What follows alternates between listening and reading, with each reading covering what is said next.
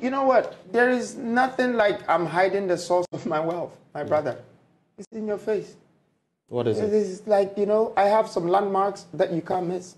Okay, it's there. I know of number one place. Okay. There's Kwales, there's other buildings, there's zoos, there are things that I'm doing in the country, okay? I'm not saying that I want to hide it. Zoos, okay? Are they making money? Well, I just built the first private zoo, okay? And we're about to open it, you know? You're about to open it? Yeah, just for the tigers too, you know. But you said it here for the first time, huh? Yeah. Okay.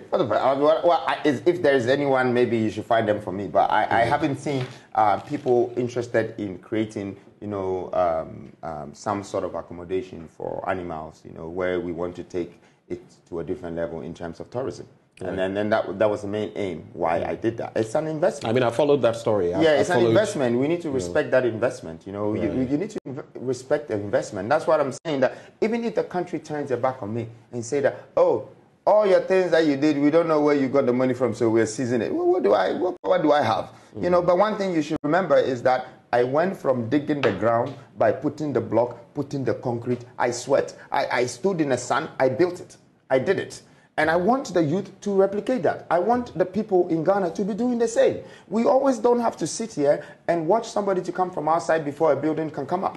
Okay? We can't afford to buy a building. This is the reasons why we want to create a middle income economy. So we're living a fair life. It would reduce the jealousy. You know, I know a lot of people are jealous, but I don't blame them. And I'm not fighting them. And as much as you don't like me, I can understand you. Because if you don't have it at all, and I have it, then you have to ask yourself, how did I get it?